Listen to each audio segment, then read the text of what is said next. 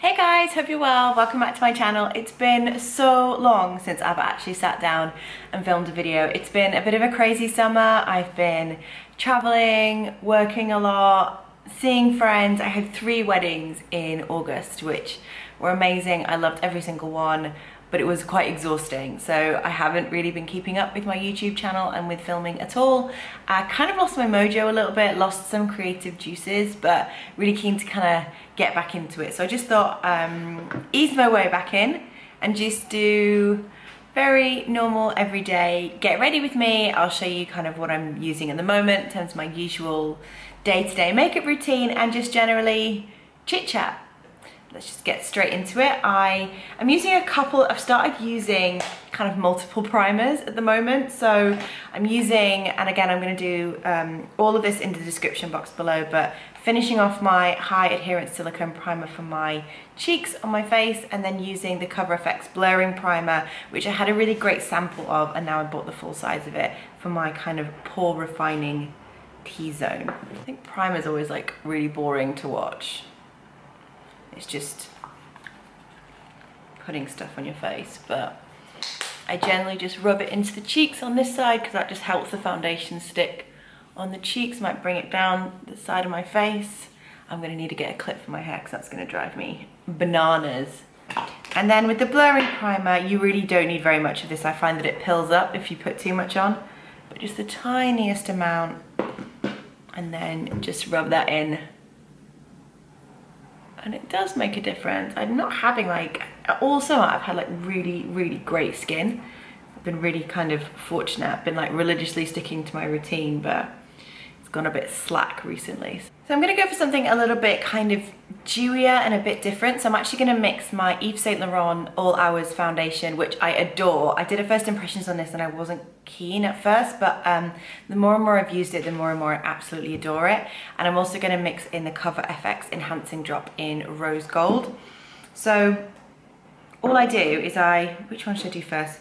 Just put a couple of pumps like straight onto my hand, or kind of maybe 1.5, that was quite big. And then the rose gold kind of drops, just like you drop it into the foundation, maybe one drop. Ooh. Girls are texting. And then I just grab my beauty blender and then like dab it onto my hand and then just go straight in here. It gives like a really nice, like amazing coverage because like the foundation's got really good coverage, but also like a little bit of a like glowiness to it, which is what the enhancer drops like do. I've kind of got really into, oh, what's the word? Mixing and matching and kind of doing my own concoction of things. Like I use 2 different primers and mixing. I'm not into kind of mixing foundations yet, but you never know, maybe one day. I'm going to street food for dinner with the girls and the boyf later, so that will be super nice. Yes, I said the word boyf. He exists, no. I guess layering up concealers is the other thing that I've been doing. So I've been using the Makeup Revolution Conceal and Define Concealer. I don't think it's as good as the Lasting Perfection one actually. I think this one creases a little bit more, especially if you maybe don't set it brilliantly. So, but I'm trying to get better at like not wasting makeup, like only buying makeup that I really think like I have heard really good things about, or that I know that I really want to try. I'm kind of, you know, don't want to be wasteful and just buy things for the sake of YouTube or for the sake of anything else. I mean, if this ever turned into my job one day, then that's a little bit of a different story because you get usually sent stuff to try and that's your job, but this is not my job, this is my hobby, so I'm buying makeup for me. So sorry, I completely missed a step. So I'm using the Maybelline Instant Anti-Age Eraser Concealer, and this is quite pinky. I don't know if you can maybe see that in the bottle, but it just kind of helps brighten. So I've just kind of layered on kind of 2 different concealers there, and I really like this trick because it means you don't have to wear, you know, loads and loads of foundation, but you can kind of cover up and get coverage where you need to, which for me is under my eyes. So like I said, I've been like trying to think of some kind of new and different kind of things to do on YouTube, like different videos to do, different content. I'm actually starting to think about moving into, you know, makeup and beauty and skincare will always be the stuff that I love doing and my kind of starting point, but I'm kind of interested in moving into more like lifestyle-y. I'm getting quite into like interiors and decorating, and there's a couple of like bits and pieces that I want to do to my own flat. So would you guys be interested if I filmed a bit of that and see what I get up to? Likewise, I can't really see myself doing like fashion-y stuff really, but maybe that's interesting. I don't know, maybe. I also had a really good chat with a friend, and she was saying, you know, actually, you know, just dropping stuff everywhere. You know, I do pretty well at like what I do, and maybe there's kind of life advice or life tips or hacks from like a work perspective. Like, how do I keep myself motivated at work? How do I deal with like difficult situations at work, which I've had to, you know, a fair amount in my days. And maybe kind of more kind of life hacks and what I do to kind of cope with that. I don't know, is that interesting? I don't know. I've just kind of put a very light layer of the Mercier translucent setting powder under my eyes. I'm not gonna set my whole face because I might just top up and add stuff later when I go out, but for now, just that, just to set the concealer. I've just very quickly done my eyebrows, which feel like really kind of big and brown on the camera actually. Maybe I need to tone them down a little bit. I just think it's really boring doing eyebrows. It's one of those things which I always do, and I always feel like my face is weird if I've never had them done, but watching people do it is like not that interesting. So I'm not kind of going full on glam today, just kind of keeping it pretty usual. Again, this is, you probably will have seen this in a previous video, this is the L'Oreal Paris Life's a Peach blush, and I love this stuff. It's so good. Ooh, I haven't put any bronzer on yet. Maybe I should do that first. Yeah, maybe we should. Where are all my brushes gone? Oh my god, I haven't even brought them in. Right, hang on. So I'm gonna use the Marc Jacobs Tantastic Omega bronzer, and this is just the best bronzer ever. It's got a huge pan in, so I get a really big fluffy brush and can kind of really wiggle it in there, and it doesn't smell as strong as it did when I first bought it, but it smells of coconuts, which I think is really, really nice. So I don't tend to kind of bronze everywhere. I kind of almost use it as a bit like a contour, but like a loose, rough contour. So kind of get the contour areas, but not be that precise with it. Just kind of generally bronze up the face. I've also started recently doing Slimming World again. So for those that don't know anything about it, it's a diet program, I think started in the States, but it's also really big in the UK. And it's really, really good. It's worked really well for me before. And the idea is that you are never ever hungry. There's so much that you can eat of like free foods, and then basically you count your kind of bad foods, and you're allowed like 15 sins a day.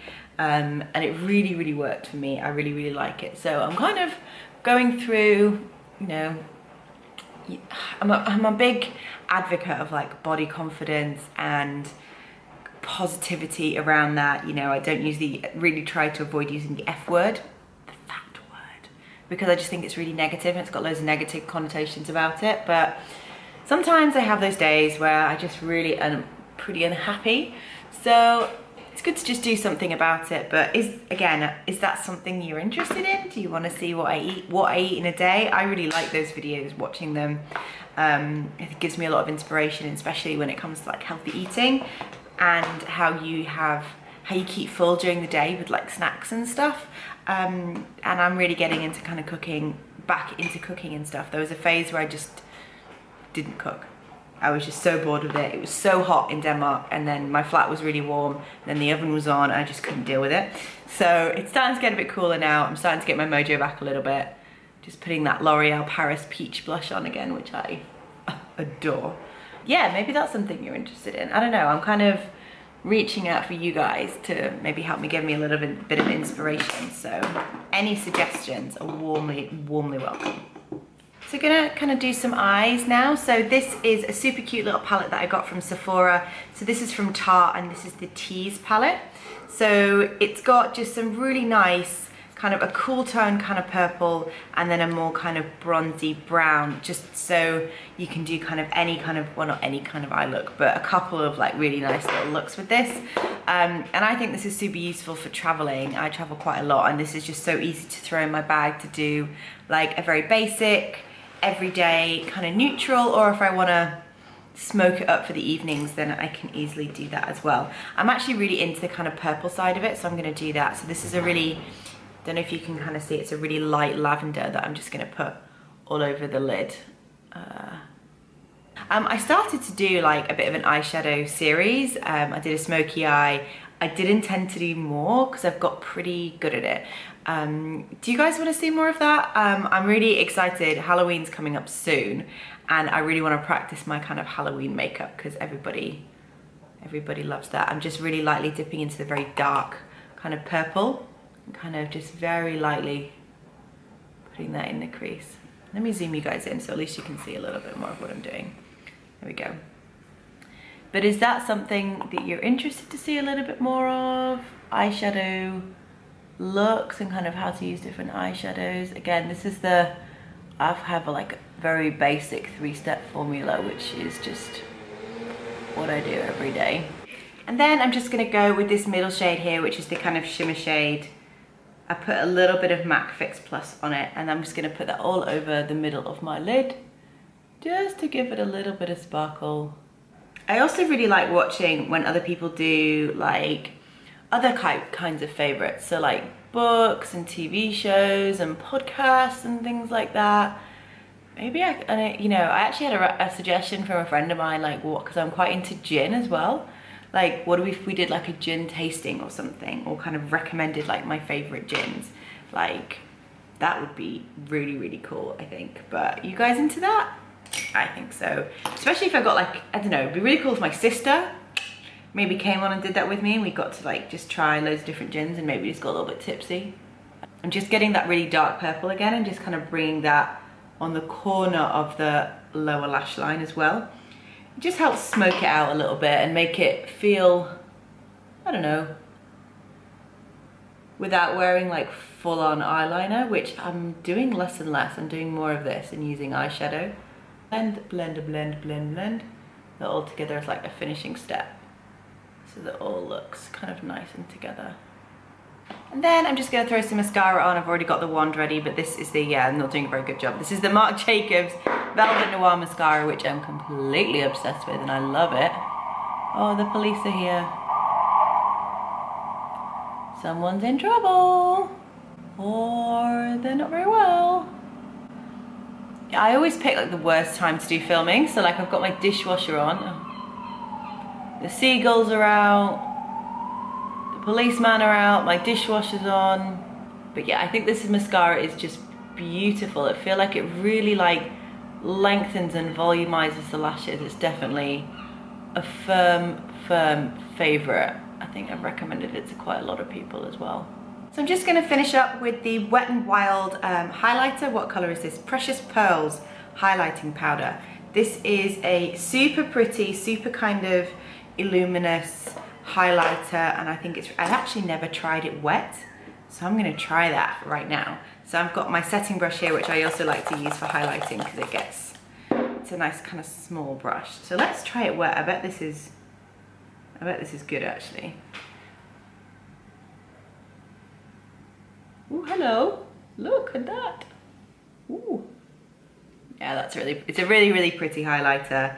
It's like you can see it, but it's not, I see these girls sometimes and this blinding highlight look, I really like it. I think it looks awesome on Instagram, on YouTube, in the mirror, but then as the day goes on, I think it separates, or it can separate, so it's just like this line of highlighter, and I think that you've just got to be a wee bit careful about that.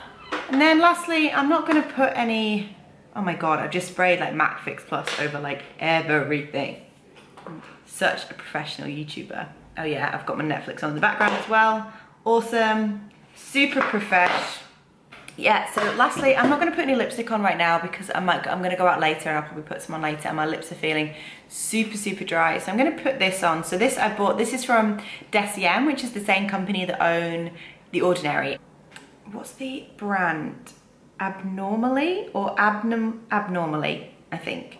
And anyway, it's their Petrowat coconut milk lip balm. And I bought it, and the lady in the shop, and this is not just for lips, it's for like different skin areas, and it's like it's a clear gel. I don't know if you can, there you go. Come on.